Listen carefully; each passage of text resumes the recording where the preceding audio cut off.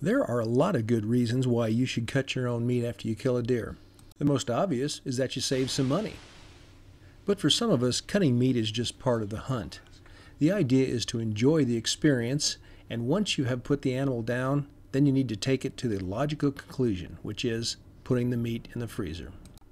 But where do you actually do all this work? I'm going to use my in-laws' carport.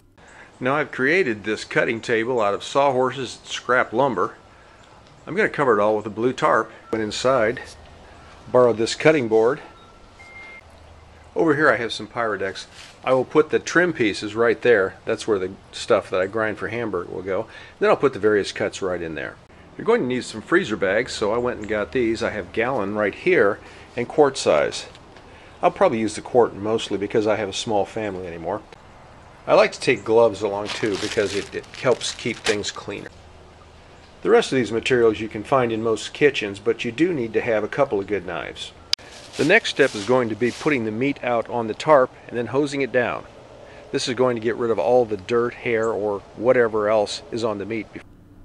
There are a lot of good videos on how to cut meat, so I'm not going to get into that. Just cut the meat into familiar shapes, label it, put it in a bag, put it in the freezer. And here's the end result. You might want to double wrap this meat later on, but I have to take it on an airplane, so I'm going to leave it like this in the cooler. Meat cutting isn't rocket science.